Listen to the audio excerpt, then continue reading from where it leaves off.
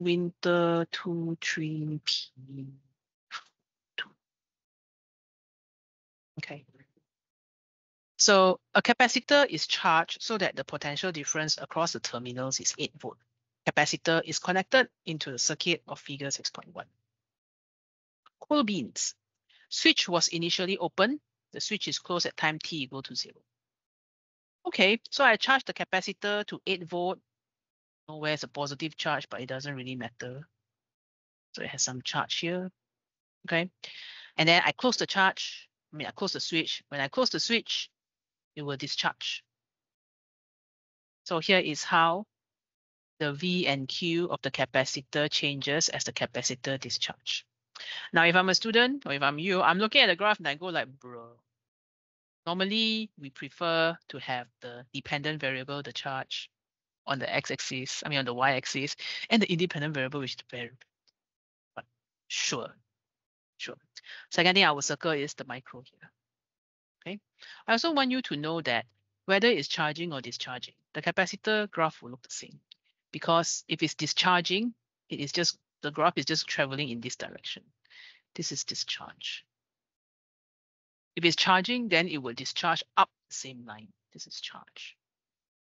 Okay. Make sense, ma? If first I started with this much charge, I started with 450. Yeah. So if I draw Q against T, I start with 450 microcoulomb. I don't know what's the time now, but it will go down. Okay. Show that the energy stored in the capacitor at T equal to 0 is 1.8 millijoule. So T equal to 0 is here because we're discharging. T equal to 0 here.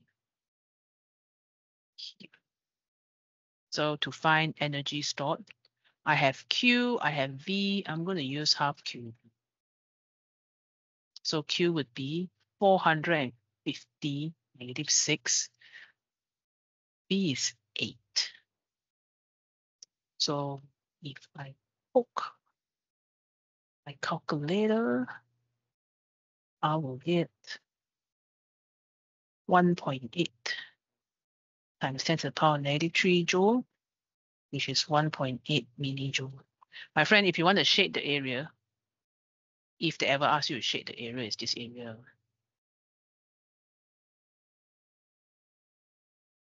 Okay. Energy is integration Q dV. So between the graph and the v-axis. All right, moving on.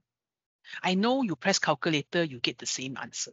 But in case you're asked to shade, or God forbid, in case they draw a curve and ask you to estimate the area, adjust accordingly. Anyway, part 2, determine the capacitance of a capacitor C. I don't know about you, but I realized that in 2023, they keep asking students to write unit. Is it because we have forgotten all our units, maybe? So please know your units, hello. Anyway, capacitance is farad. So Q equals CV. 450 times 10 to the power negative 6. C. V is 8. Is it 8? Charge to 8. Yeah, 8. So C would be equivalent to 5.6 times 10 to the power of negative 5. Sure, I don't want to use the initial value, can I just take any point on the graph? Can. You take this point. So can. Take any point you want, as long as it's on the line. Any point will do. Okay. So the marks here would be write the equation or use area under the graph, 1 mark. Substitution, 1 mark. The second one would be this substitution, 1 mark. Final answer, including the unit, 1 mark. All right, B. Oh, look at this spicy graph. Axis kind of strange, but show that T is equal to 1 constant when the value of this is equal to 1.0. Okay, so let's start with a possible equation, right? This is V, ln V against T. Well, I got a V equation.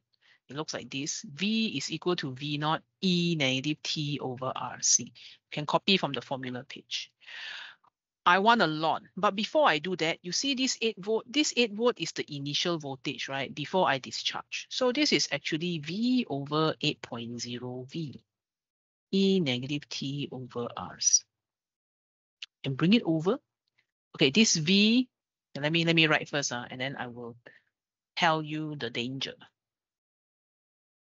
This V is a variable. Potential difference across capacitor. This V is a unit volt. My dudes, you don't cancel a potential, you don't answer an unknown with a unit. Teacher, how I know? Okay, if you zoom in and you stare carefully at these two V, one is italic and one is not. I know, right? If only I could see your faces. This V is italic. Italic means it represents a physical quantity. We don't talk much about this because, to be honest, when you write how to write italic, I don't even know what that means. Okay, this V is not italic, so it's a unit. Yeah, I mean, just continue to look at it carefully. Okay, do not cancel the V. All right, so I bring over and divide. Exponent bring over become ln.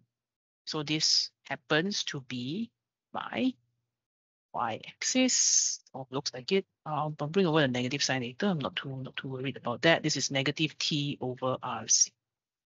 So I have negative ln bracket V. I'm not going to even try to write italic, okay? T over RC. When T is equal to 1 time constant, 1 RC, negative ln V over 8.0 V is equal to RC over RC, which is 1. Okay, where are the marks?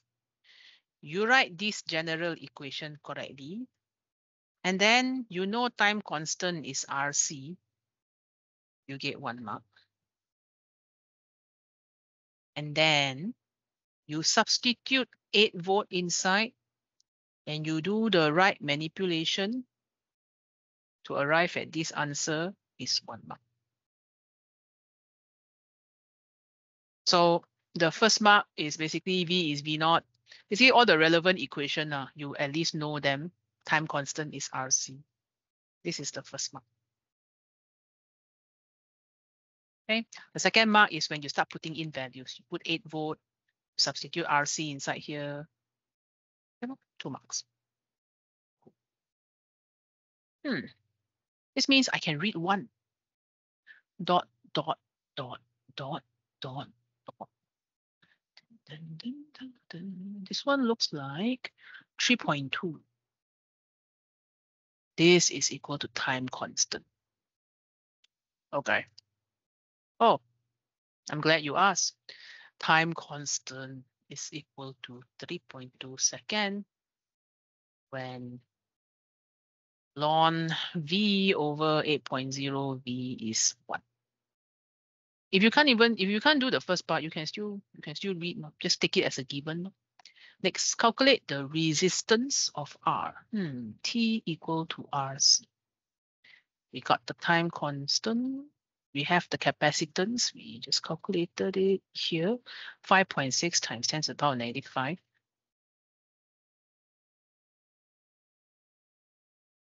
So from here, you can put your calculator and you'll get 5.7 times 10 to the power